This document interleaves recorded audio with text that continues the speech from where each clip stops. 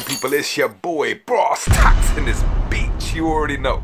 You already know. I thought I'd do something a little different this time. You know, go through, show you what I'm working with, show you what I got in this bitch, and just do mini reviews on them, because there's a lot of games that I wanted to talk about, but I just can't be bothered to do individual reviews on them. But so here we are in this bitch. Brass Tacks. Battlefield 1. Multiplayer is A1. I love the fact that they're going back to their roots. Old school in this bitch, and I love that. I absolutely love that. Great game, highly recommend it. It's cheaper now, worth picking up if you were still on the fence about it. This one's different. I can't put my finger on what it is with the shooting mechanics, but your boy's okay. He was okay on Black Ops, but with this one, I don't know what it is. I can't get to grips with it. I just can't. And obviously Modern Warfare is excellent. Excellent remaster. I mean, if you can get it separately, get it separately. I don't think it's worth spending £100 odd on getting the super duper deluxe edition, because Infinite Warfare is ass, to be honest.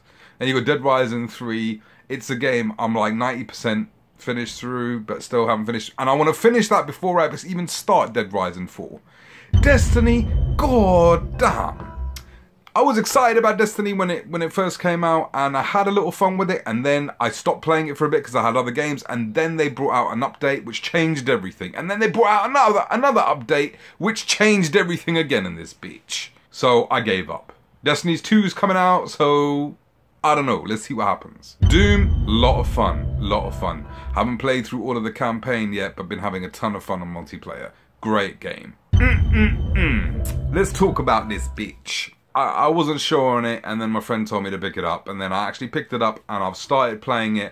And you know, in multiplayer, some of the most fun I've ever had. Honestly, it is awesome. It's such a different game from everything else out right now. I do recommend picking it up. If you're big on multiplayer, then this is definitely an A1 game. Really, really, really good. I think this was a little lackluster, to be honest. I think graphically it was beautiful. The storyline was okay. The multiplayer is decent. I don't know, it's not really blowing me away as much as I expected it to be. And obviously you got the Ultimate Edition as well. Mafia 3, I really enjoy the story of this game. I think I'm halfway through it. I'm really enjoying the story.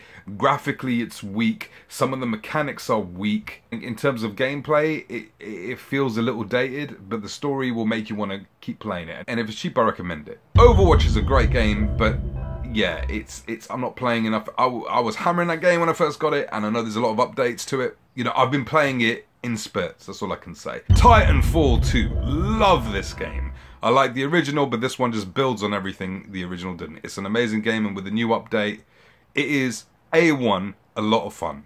I think ever since Titanfall 2 came out, I think it's really kind of highlighted how basic COD is. Do you know what I mean? Because this is like COD, but with Titans in this bitch. How can that be a bad thing? Ghost Recon. This is my mini review on this bitch. All I'm going to say is, Ghost Recon is an amazing game with friends. If there's 3-4 of you, you're going to have the time of your life. It is a lot of fun. I have the same feeling when you're doing missions. I don't know what it is. You know, remember in GTA when you're doing heist jobs, the pressure's on? That's how I feel when there's 4 of us and we've got a job to do. It's that kind of pressure.